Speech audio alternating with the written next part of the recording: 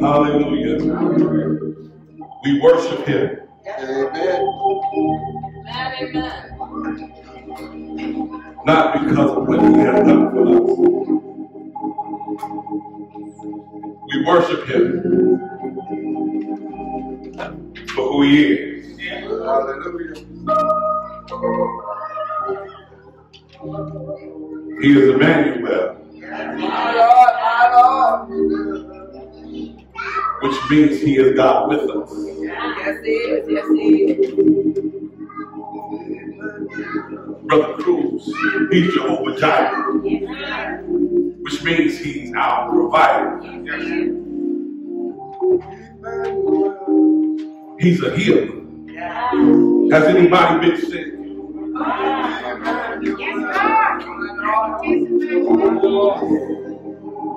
He's a potter. Have you ever been broken? But the Bible says the potter will put you back together again. Yes, he will. Yes, he will. Has anybody ever been lost? Well, he is a way out of nowhere. Have you ever been thirsty? Because the Bible says he's living water. Have you ever been hungry? But the Bible says that he's the bread of life. So we have a right to worship him on today. He's the Most High God. He's our kinsman redeemer. He's our Savior. And our Lord. Oh, come let us adore him. Not only in the good times. Let us adore him in those troubling times. Let us adore him. Amen. When we're not sure about what tomorrow is going to bring. He's worthy. Yes, he is. Take your name, I say he's worthy. He's worthy. In the midst of our frustration. He's worthy. In the middle of our uncertainty. He's God with us. And we give God some praise on today because he is with us. Hallelujah.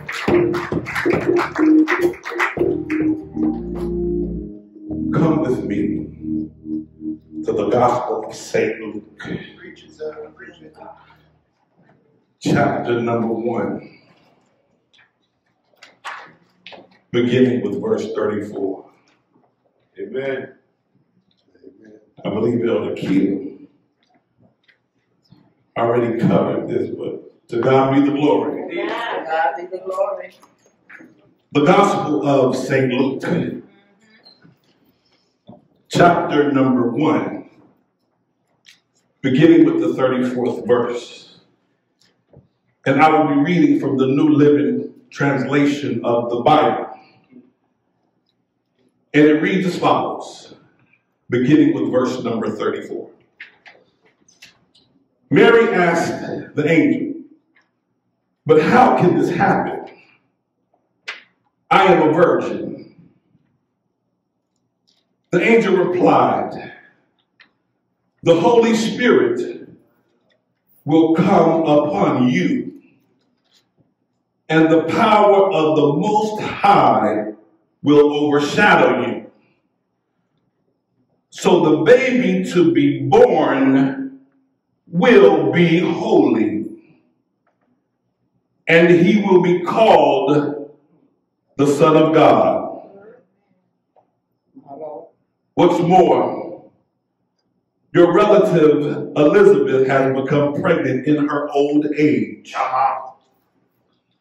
People used to say she was barren, but she has conceived a son and is now in her 6th month. For the word of God will never fail." Mary responded, "I am the Lord's servant. My Lord, my Lord. May everything you have said about me come true. And then the angel left her. Amen. The word of our Lord is blessed. Yes. Gracious Heavenly Father, Lord, we come now as humbly as we know how. Thanking you for this another day that you have bestowed upon us. We ask you, Lord, to forgive us of our sins. And we ask you, Lord, to create in us a clean heart and renew a steadfast spirit within us, restoring to us the joy of your salvation. And we simply ask you, God, on today to empty us out and send us an overflow of your spirit. We ask you, Lord, to feed us from your table. Send us an applicable word that will edify us, your people. So we simply ask you to fall afresh so that you get the glory and the honor, and we give you the highest praise. Yes.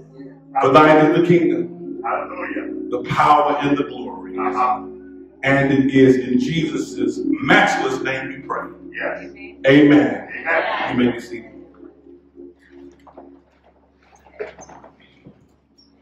For a few moments on today, I want to talk to you from the subject, Give Me Jesus. We are going to exchange gifts. We probably spent a lot of money. But the gift that we all need is Jesus. Amen. Christmas, my brothers and my sisters, is understandably one of the most celebrated and most popular holidays in the world. More people celebrate Christmas than any other holiday. And it is celebrated by many nationalities outside of the United States of America. As we stated, Christmas is the most popular. And it is probably one of the most financially lucrative holidays to date. However, my brothers and my sisters, it is probably the most least understood by the people who celebrate it. All right. Come on now. There are holidays, Deacon Smith, that honor people. And there are holidays, Deaconess Brown, that celebrate historical events. However, when it comes to Christmas, we celebrate a divine person. And we remember a divine event.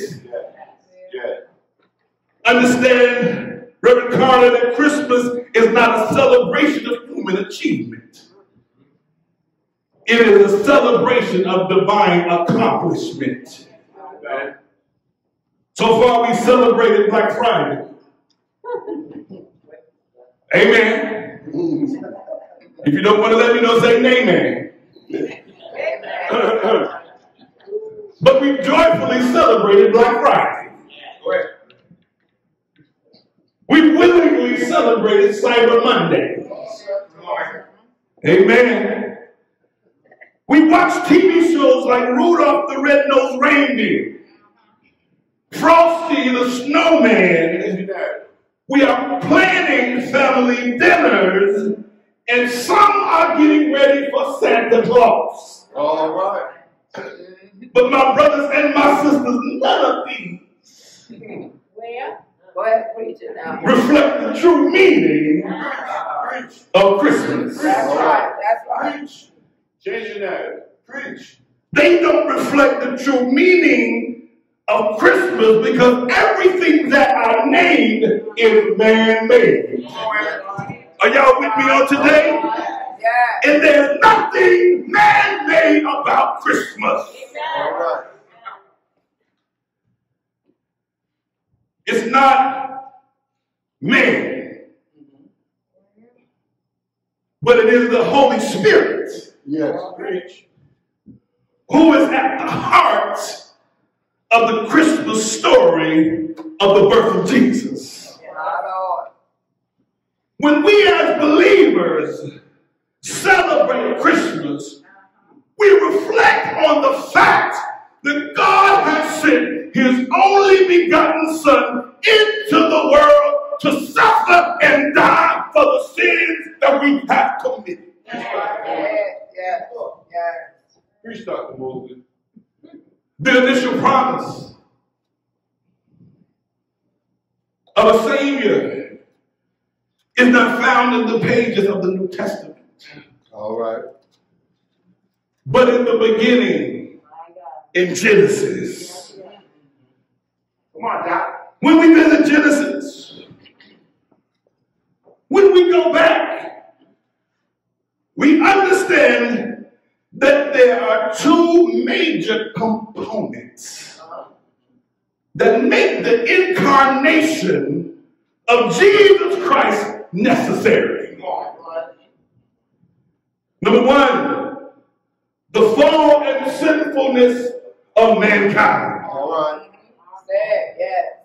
And number two, we have a covenant-making God, a covenant-keeping God, a covenant-revealing God, and a covenant-enabling God.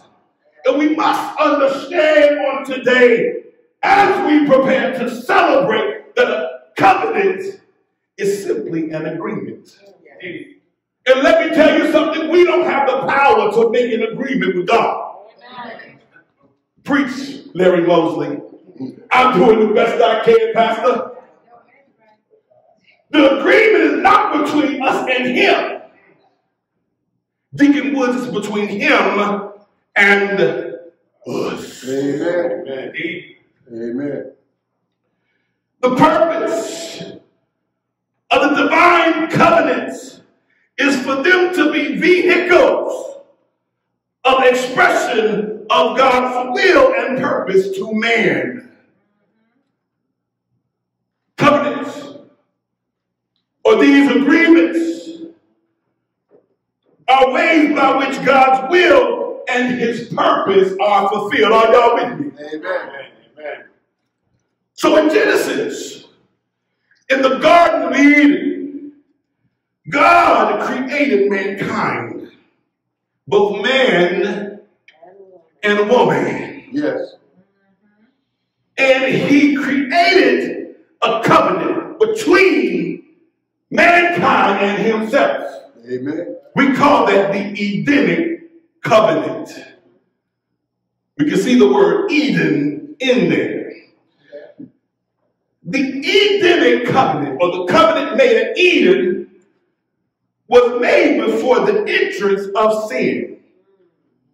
All right. The covenant involved the original man and woman. Amen. That's Adam and Eve, not Adam and Steve.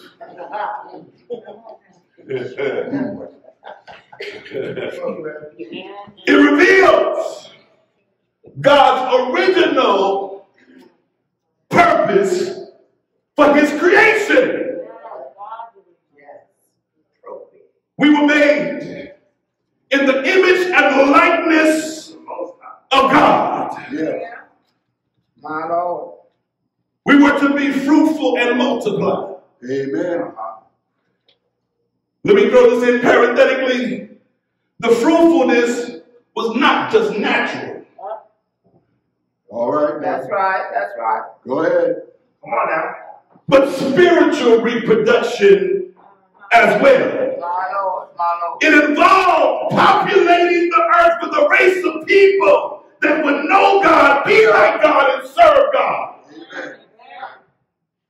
Not only were they to be fruitful and multiply, they were to subdue the earth. This subduing denotes warfare, in that means to conquer and subjugate. This implies an enemy that Adam needed to conquer. Adam was to conquer Satan. All right. They were to be fruitful and multiply. Yes. Naturally and spiritually. Subdue the earth. They were to eat the herbs and the fruits. This involves sustenance for man's physical existence, because eating meat was not allowed until the Noahic covenant. That's Noah. All right. What? Noahic covenant. They were to have dominion and rule, which means rulership over creation. They were to till the ground. This involved man's occupation. Man was designed to work, not stay home and play PlayStation. All right. The terms of this covenant were based on mankind's ability to walk in faith and by faith and to walk in obedience. All right. See, there's nothing new under the sun. Adam was given only one command of prohibition. All right. He was forbidden to partake of the fruit of the tree of the knowledge of good and evil. Am I in the book, church? Yes, All right, yes, you are. Yes, you are. How? Understand the fact, Reverend Slater, that God is a covenant-making God. He's a covenant-keeping God, which means that as the creator, he was obligated to his creation. All right. That's Genesis 1, 26 through 28.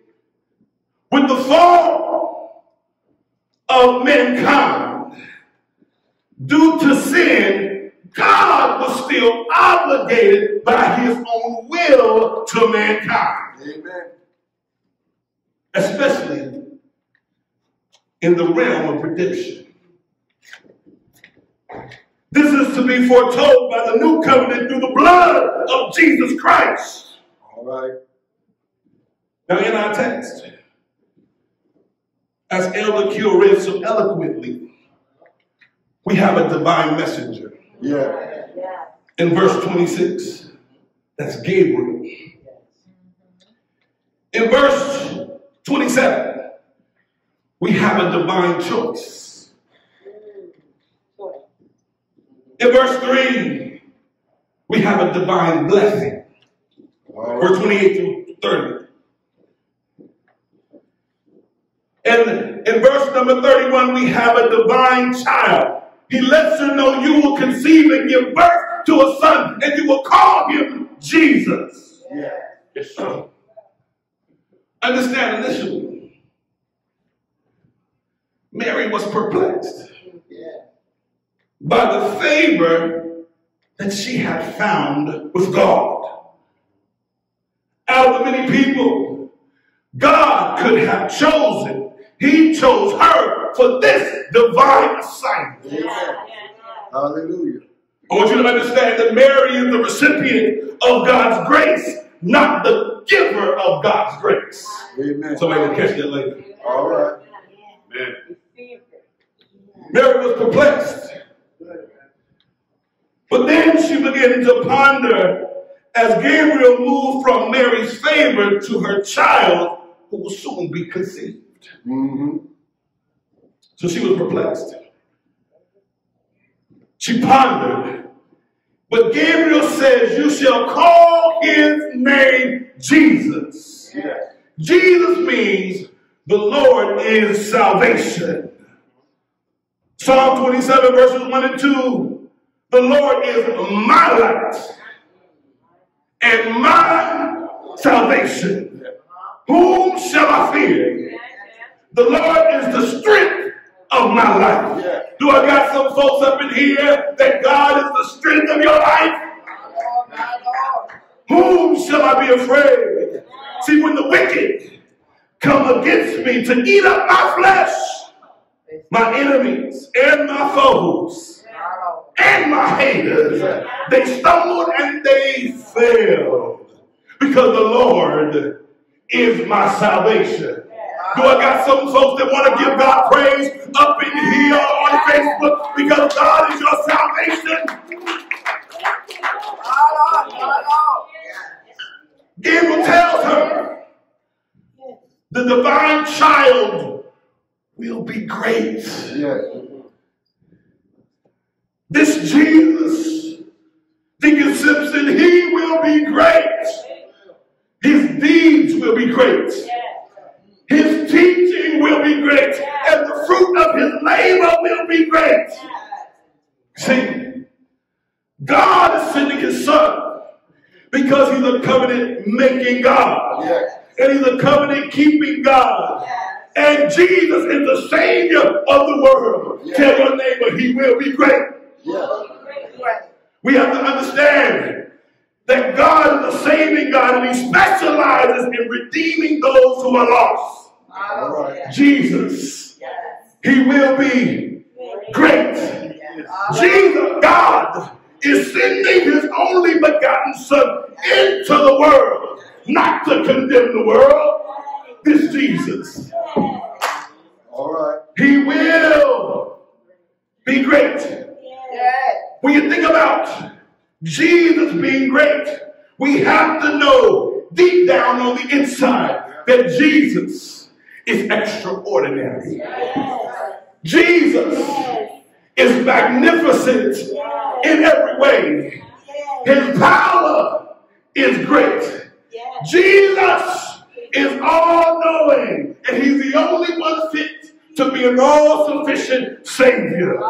When I think about Jesus and all that he's done for me, my soul cries out, praise God for saving a wretch like me.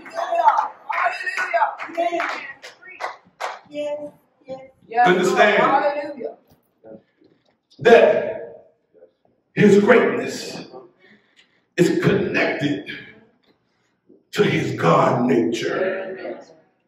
Jesus' greatness is not derived from any other source outside of himself.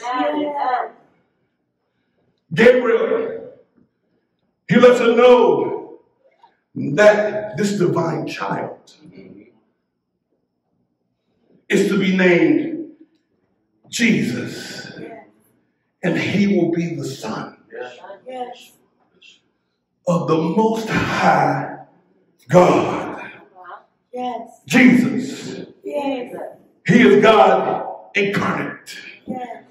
Jesus, he's perfectly righteous. Jesus, he's enduringly sincere. Jesus will be our sinless sacrifice.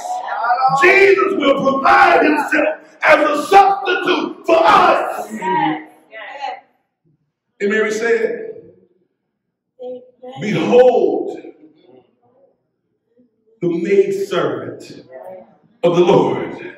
My Lord. I like this part.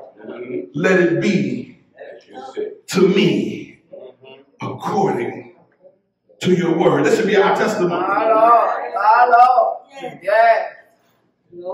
Yes, Lord. Yes, Lord. When God gives us a divine assignment, simply let it be to me according to your word. So with all of that said, what should we do when God sends us a divine assignment? Number one, listen to me closely.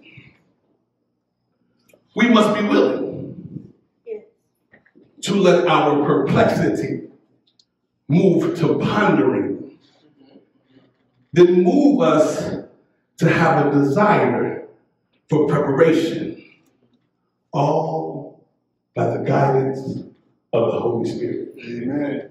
Y'all got that? Yeah. Say it one more time. Say it slow. We must be willing to let our perplexity move to pondering, move us to have a desire to prepare, all by the aid of the Holy Spirit. Why do I say that? We're not going to understand how God is moving. All right. That's right. That's right. That's right. That's right. We're not going to understand the divine assignment. All right. But my faith looks up to thee. Hallelujah. Thou Lamb of Calvary, Savior, we're not going to understand. We're not going to understand the calling. We're not going to understand the suffering. We're not going to understand the loneliness. But our mandate is to trust in God. Hallelujah. Hallelujah. So our perplexity moves to pondering. And as we ponder, we start to prepare. Because we don't know what tomorrow is going to bring. We don't know what this evening is going to bring. But all that we do know is that it's in his hands. Yes, it is. Number 2,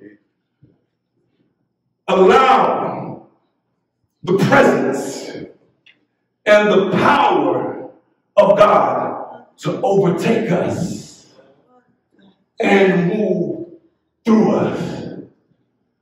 Leon, that simply means you gotta let God have his way. Yes. I think Reverend Stanley said, let go and let God. My Lord, my Lord. Because guess what? God knows the end before we knew the beginning. That's right. That's right. That's right. Amen. That's right. That's right. And in God, we already are victorious. All right. Hallelujah. So our mandate is to give it to him. Our mandate is to take our hands off of it and allow God to do his thing.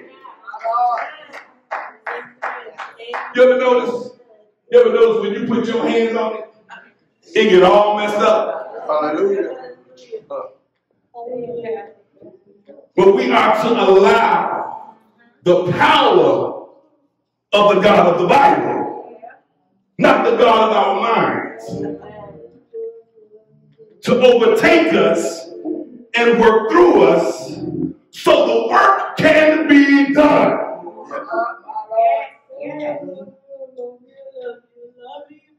And last but not least, we have to allow Jesus to come forth. We have to allow Jesus to be seen. We have to understand that what we do for kingdom building, Sister Watson, is not about us. It's not about accolades from the crowd. It's not about being told how well you sang that song. It's not about being told how well you exegeted that text. But all that we do, all that we say is about Jesus being seen. We have to allow Jesus to be heard. See, Deacon White was here today. He said, just a closer walk with thee. Granted, Jesus is my plea. Daily walking close to thee. Let it be. Dear Lord, let it be. On this final Sunday, before the birth of our Lord, see, I want our church to be prepared. let it be. When the Lord desires more of HMBC, Lord, let it be. See, we understand that there will be suffering. We understand there will be pain.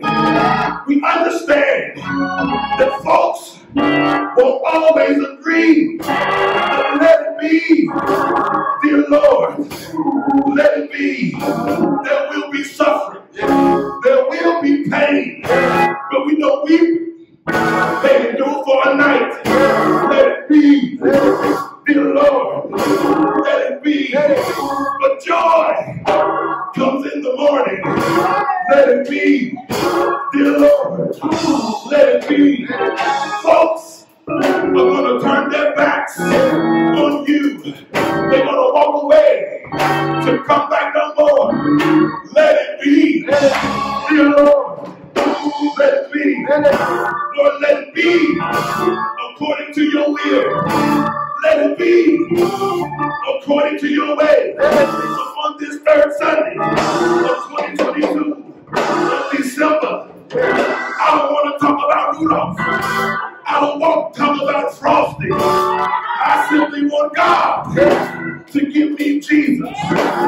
When I'm lost, give me Jesus. When I'm sick, give me Jesus. When I'm bewildered, give me Jesus. When I'm confused, give me Jesus.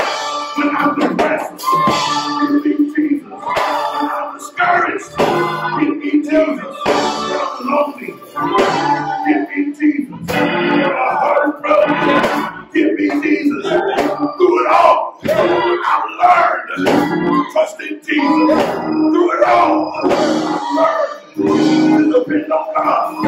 Though they slay me, yet will I trust in Him. I trust the process because my faith is in God. I get weary, but my faith is in God. I get sick, but my faith is in God. Friends may forsake me, but my faith is in God. I may get lonely, I may get tired, I may get confused, but my faith is in God. The songwriter says, time is filled with swift transition. Out of earth, unmoved, can stand. But build your hopes on things eternal and hold to God's unchanging hand. When I'm sick, hold to God's unchanging hand. When I'm lonely, hold to God's unchanging hand. In this time, hold to God's unchanging hand. Because there's power, wonder-working power to change your life, power to make your walk, power to make your talk, power to give you a love. Because there's wonder-working power in the blood of the Lamb. Grab on now. Jesus, the Prince of Peace, Mary's baby, Emmanuel, power. Don't give me nothing. Give me Jesus.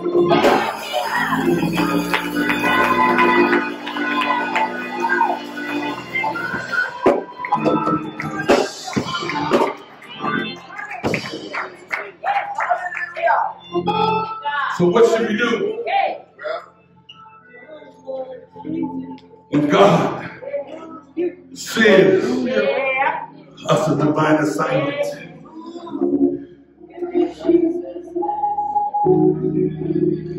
we must be willing to let our perplexity move to pondering, to move us to have a desire to be prepared, all by the aid of the Holy Spirit. And what that simply means, we gotta let Him in. Let him in. Let him in. And let him have His way. his way. Number 2, allow the power of God to overtake us and move us through. Let go. And let God. And last but not least, we have to allow Jesus to come forth. Amen. We have to allow Jesus to be seen. And we have to allow Jesus to be heard. Yes. Give me Jesus. Give me Jesus. Give me something that I need. Give me Jesus. Give your family something that they need. Give me Jesus. What's the point of giving them gifts Give me Jesus. if you don't give them Jesus? Give me Jesus. Hallelujah. Let him in. Give me Jesus. And let him Give me Jesus. have his way. We won't Give me Jesus. always understand. Just like Mary. Give me Jesus. Mary Give me Jesus. didn't understand. She didn't understand the assignment. Give But me Sister Sharon, she knew where the assignment came from. Give me Jesus. Give me Jesus. Give She me knew Jesus. that Give the me assignment Jesus. was a directive from God. Give me Jesus. Yes, Lord. Yes, Oh, Lord. Yes, Lord. Lord. You don't understand the Give assignment. me Yes, Jesus. Lord. Yes, Lord. But what you do know is that the Yes, assignment Lord. is from God. Lord, give me Jesus. So you start to ponder. Give me Jesus. Hallelujah. Hallelujah. Hallelujah. But that you're pondering Give me Jesus. because you know where the assignment is from. Give me Jesus. Turn it to preparation. Oh, Lord, Jesus. give me Jesus. And once you're prepared, Give me Jesus. allow the power of God to overtake you. Don't be scared. Allow him to move. Allow him to have his way. Because God can do anything but fail. But once you allow him in, once you allow him in, Give me Jesus, Lord. once you allow him in, Give me Jesus. allow Jesus to come forth. Don't worry about what friends say about you. Don't worry about what your boots say about you. Allow God to come forth. Allow him to be seen in your life.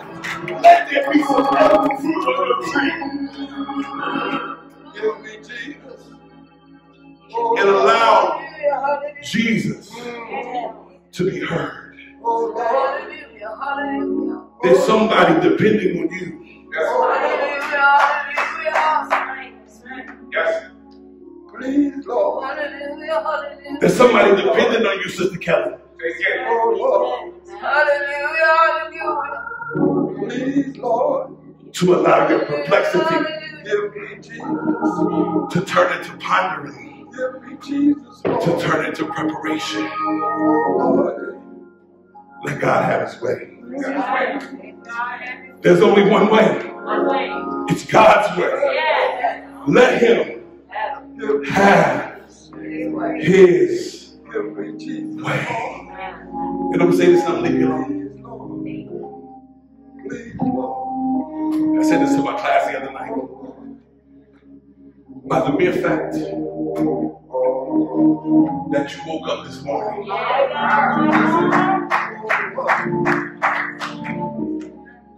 shorty, you got a purpose. Lord, I thank you, Lord. By the mere fact that he woke you up, Lord, I thank you, Father. you got a purpose. Give me Jesus. Give me Jesus. It's your responsibility Oh, God. to find out what that purpose is. It's your responsibility Yes, Lord. Yes, Lord. to seek his face. Yes, Lord. Yes. It's your responsibility God. to have a devotional life. It's your responsibility to read and study his word. It's your responsibility, Sister Sharon, to be in his presence. You're not going to understand the assignment. But I want you to trust the assignment giver. My Lord. My Lord. My Lord. Allow Jesus to come forth in your life. Allow Jesus to be seen through your works. And allow Jesus to be heard. Because there's somebody dependent on you to get this right. Tell your neighbor, give me Jesus. Tell your other neighbor, give me Jesus. The doors of the church are open. God bless you.